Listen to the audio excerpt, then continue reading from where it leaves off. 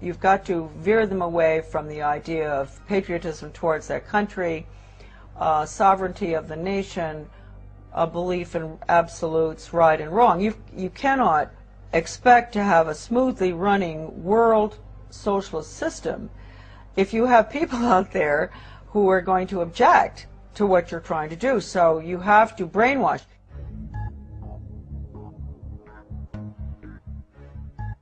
The New Freedom Commission is a federal program to mandate the bogus screening and compulsory medication of children from infancy through 18 years of age in this country.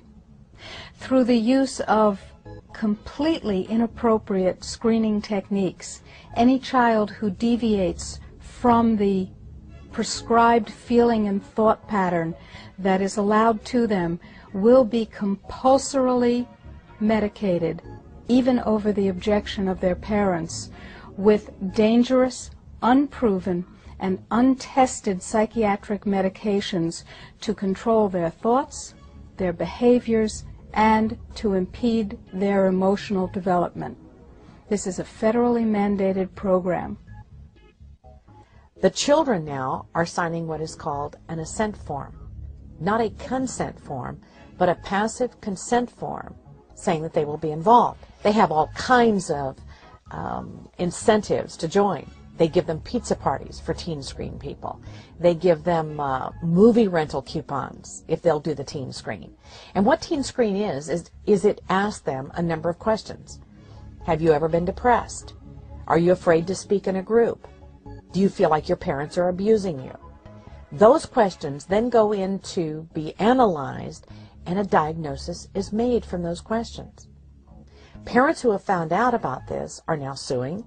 They're now very upset, going to the school systems and saying, how dare you do this to my child without my knowledge? I think it's important to understand that most of the educational programs that are implemented in the United States stem from the National Education Association. And the NEA was actually founded by John D. Rockefeller. And John D. Rockefeller, I think, voiced the beliefs of this ruling elite that wants to try to homogenize our education system when he was quoted as saying, I don't want a nation of thinkers, I want a nation of workers.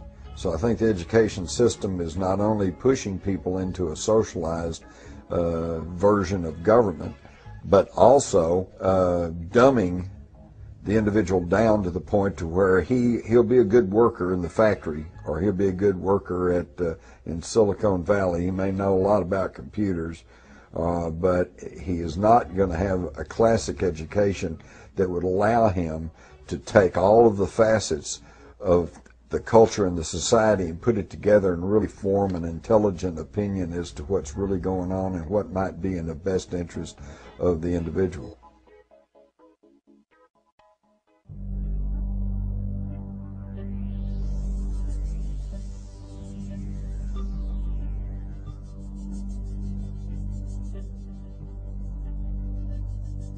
One of the topics that is taboo is any discussion whatsoever about shadow government.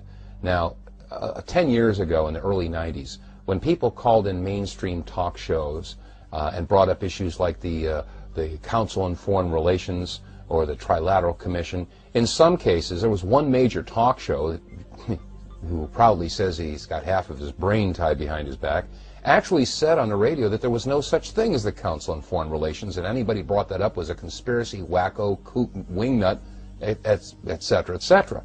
Now we all know, of course, that the Council of Foreign Relations is a very real organization. It's been around for a long, long time. America forms its opinions by information that's provided to them. And common sense will tell you that if the information that you get from your mainstream media is misinformation or disinformation or even a lie, then common sense will tell you that the opinion is an extension of the lie. Now, unfortunately, America, and indeed the rest of the world, is getting information that's being massaged, it's being spun, it's being prepared for them for consumption. And when we watch the mainstream media, it's really easy to recognize this after a while, because you know, the mainstream media usually carries 3 major stories as a continuing, ongoing investigation. And of course they intersperse other unimportant stories in between. So while America is continually watching stories about Michael Jackson or Scott Peterson or Natalie Holloway, or sometimes they'll get really controversial and they'll talk about some of the scandals in Washington, the Valerie Plame issue. There are all kinds of things happening behind the scenes while America and the rest of the world focuses on these big 3 news stories that are, of course, you know, paraded in front of America 24/7 and told that this is real news. Media blackout is nothing more than media control. It is the determination of what the public will hear, what they will not hear, and how to make it sound in such a way that the public will accept it. And it is totally against everything this country stands for, but the average person doesn't even know that they're experiencing it anytime they turn on the TV.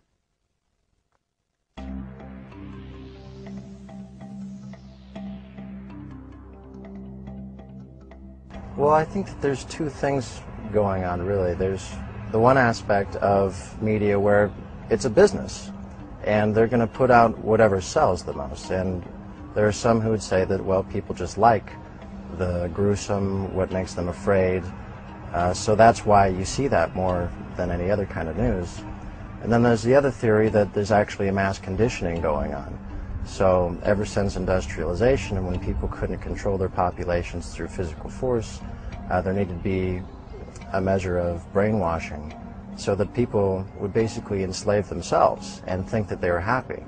And if people think they're happy, why would they ever rebel? I don't trust the media because I think they create the news rather than reporting it. I assume that consumers are supposed to have brains and use them when they get news. So of course you should be thinking when you're getting news and not just trusting. And to me that's just axiomatic for listening to another person. So it's not so much that I'm more taken in by news people than anyone else. Our president said a couple of weeks ago, we don't torture people, and you wonder why he thinks we don't torture people, since most of the rest of the world thinks we do, including many Americans. And he also said if we're doing it to squash terrorism, it's legal. Well, Richard Nixon said if a president does it, it's legal. That's just not something to be accepted without thinking. I don't entirely trust the information I get from the mass media. I take it all with a grain of salt. Okay, we say we've got freedom of press in this country, and some folks have said that you've got freedom of press as long as you own it. Well, who owns the media? And when I say that, I mean it not literally, but as far as who controls the information that goes out in the media. An example, NBC is owned by General Electric, and General Electric is one of the top 10, if not top 5 defense contractors.